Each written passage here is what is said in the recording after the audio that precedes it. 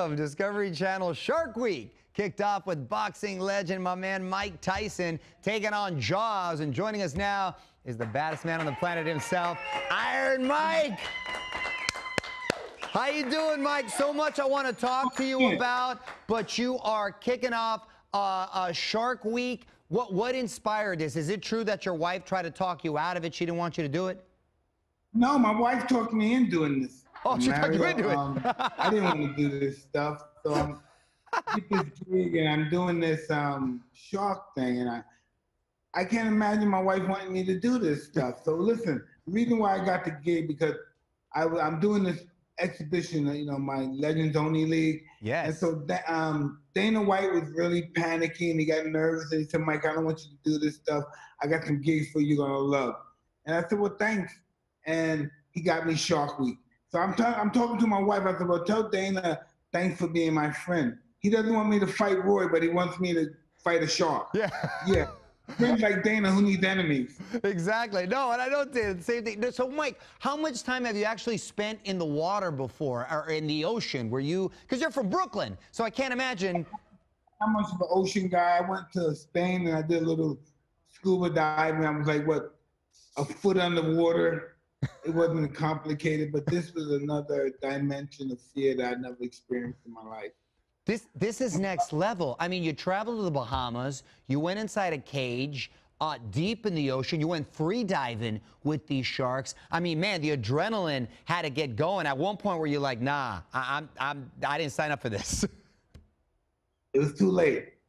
It's too late once you're there, right? Once to the Bahamas, it was too late. I already signed the agreement. It was too late. And how was it once you did it? How'd you feel? Hey, it was never cool. It was always always out of control. I was never in control. My lungs were heavy. Yeah. It was tough breathing down there. Yeah. But to actually get involved with the sharks, and they weren't as scary as I thought it would be. And I got pretty much at home down there. You're right about the breathing, though, because it is difficult when you're down there, and especially if you're not used to it. You feel a little claustrophobic and stuff.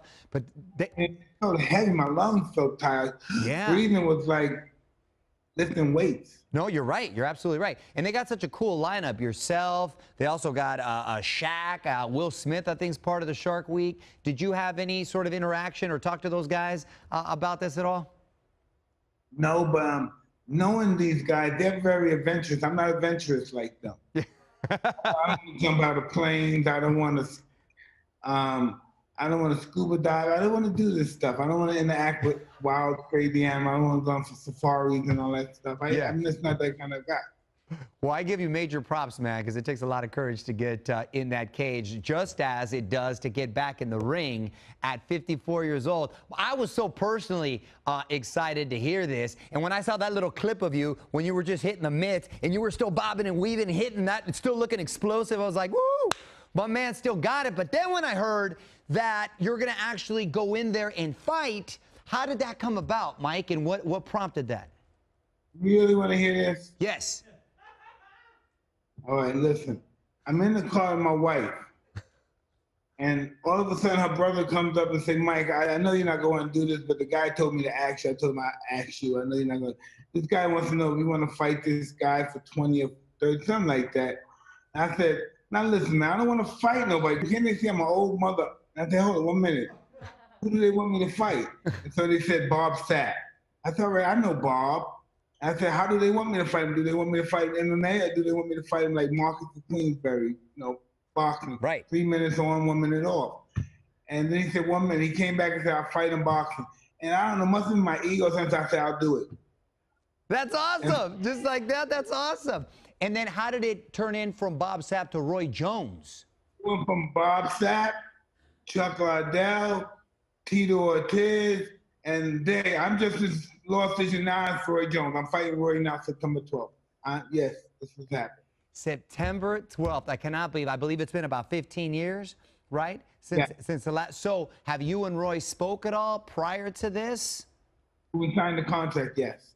Okay, and what's his feeling, and what's his? Because Roy, I fought not too long ago. He stayed pretty active too, right? True. This is true. And have you started sparring yet, Mike? I sparred a couple of rounds, but the real sparring's starting to happen this week. Yeah, And real sparring. And I gotta imagine now that you're in your 50s, you have to approach it differently. Obviously, you did when you were younger. So it's almost like a less is more sort of mentality, right? You don't want to leave it all in the gym. You want to be able to kind of peak at the time when you're going to have the fight. Correct? Is the approach different? That's interesting. I guess I try to keep the same intensity that I have now and the same determination now that I'm going to have when I get in the ring on September 12th. It's all about my motivation, my determination, and my will to really have a good show. That's awesome. You look great. And how you feeling? How you feeling now that you're in there? I feel really good. Now I got to get, as you know, in boxing condition. Exactly. That's a whole nother kind of condition. I cannot believe. A whole other animal. Yeah, a whole nother animal. People think they're in shape until they step in the ring. It's a whole nother thing. You can run a marathon, then try getting in the ring. You say, hey, I want to run a marathon. I want to do this. All day. And then you have someone coming at you. You know how it is. I'm trying to kiss you either. Yeah, exactly. Now, I love this. You got a great shirt on. I love this Legends Only League that you're launching, Mike. For those not familiar, talk to us about it. Yeah, I was watching this show that had Jerry Rice, and I think it was doing, I don't know, but they were doing a retrospect on Jerry Rice, and they were talking about him, and for some reason he was like, I think 5 seconds or a tenth slower, and for that he cannot entertain people no more. He has to stop. Yeah. And I'm saying to myself, there's more people that want to see him run with the ball than they want to see the person that's playing his position right now. Right. And go 49ers with the ball. And he probably has more Twitter followers than the guy playing his position right now on San Francisco. So why do we have to stop him for having his glory years and stop playing just because he's a few seconds too slow? I love that. And as a guy who's about to turn 47, man, it's so inspiring because, you know, I just don't want to stop. So I'm all about this. So congratulations on that. And listen, Mike, stay right there because Jamie Foxx is getting ready to play you in a movie about your life. Have you given him any sort of advice about playing you in this film or discussed it at all with him at length? No, hey, listen, he's the best at what he does.